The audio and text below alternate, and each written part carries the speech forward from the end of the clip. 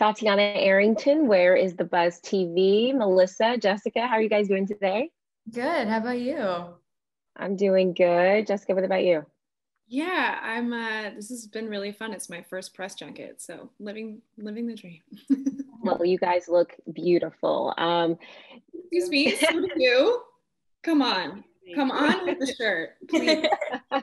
Please. You guys look great. So I was able to watch the first three episodes, and already we're kind of on this really, really big, exciting journey. What did you guys think when you first got that initial script? Did you guys read the books at all? Or what were you excited about or hopeful about? So I read the script before I read the book because I was sent the script with my audition, and I didn't read the book until I booked the part because I didn't want to like jinx myself or like love the story and then end up not getting the part and just like break my own heart. But I read the script, and just from the script, like I was excited to know where the story was going to go, and like it's a brilliant script, and like the rest of the season is incredible as well. So I mean, yeah, just reading it, I was really drawn to it, and I couldn't put it down. Yeah. What about you, Jessica? Yeah, I mean, I'm right there with Melissa. I think this story is just inherently exciting. The mystery is really well crafted. Both what Karen McManus did with the book, and then what Darío and Erica did with the script and all the rest of the writers. So I think, yeah, I was really attracted to just the twists and turns of it all and the suspense, and yeah. Yeah. So have you guys been able to make it to the end yet to know kind of what's happening? Or are you guys still kind of guessing along with the rest of us? Oh, so we got the whole season, like all seven Okay. before we even started shooting. So like we know where it's gonna go. Gotcha. Okay. But I will say we just last week finished the finale episode. Oh, So wow. very fresh, very fresh. Okay. Yeah. What can you tell us about your characters from where they kind of start in the beginning of this journey to maybe the end? Not really giving too much away, but kind of, okay, take us to like where they start off when we meet them.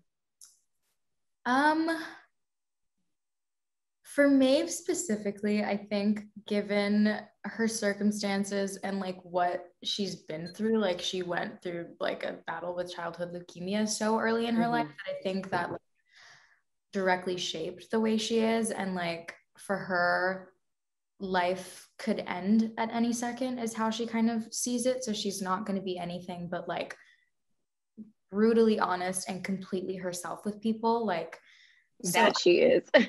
I think she starts off at a place of like already kind of like being herself, but by the end of the season, she somehow has come into her own that much more.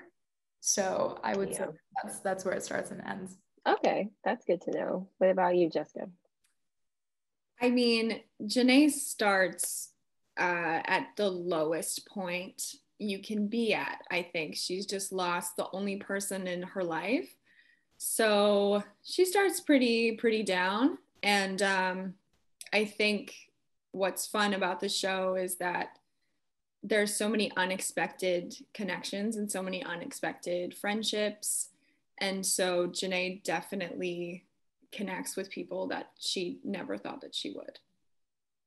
Yeah, absolutely. I could even see that in the first three episodes as well, that like she was already starting to come out of her shell a little bit and form relationships. Were you guys aware of how big of a fan base that the books actually had, that people are so pumped up for the series to come out? I mean, I knew that it was like charting on the New York Times for like a ton of weeks when I was researching the book to like kind of familiarize myself with it.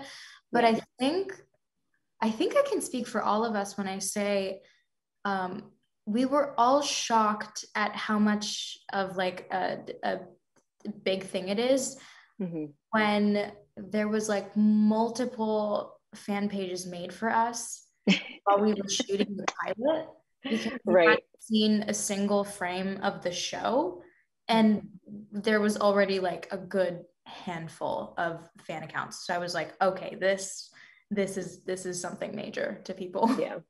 What do you guys hope fans get out of this? Because I feel like people who may not be familiar may associate it with some of the other teen dramas or thrillers that are on TV right now. But what would you guys say makes this one so special and so different?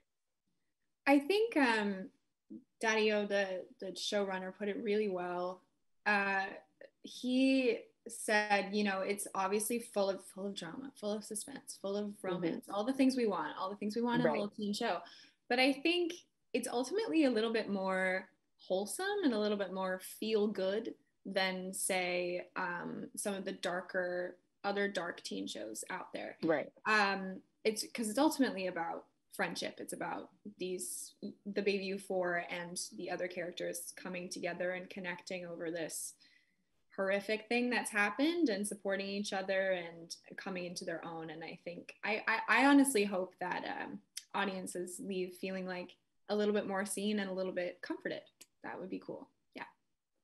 100%, because I noticed that even with all of the characters, they're all kind of different and special in their own way, but just enough to maybe be like, oh, I see myself in this person, or oh, I see myself in this person.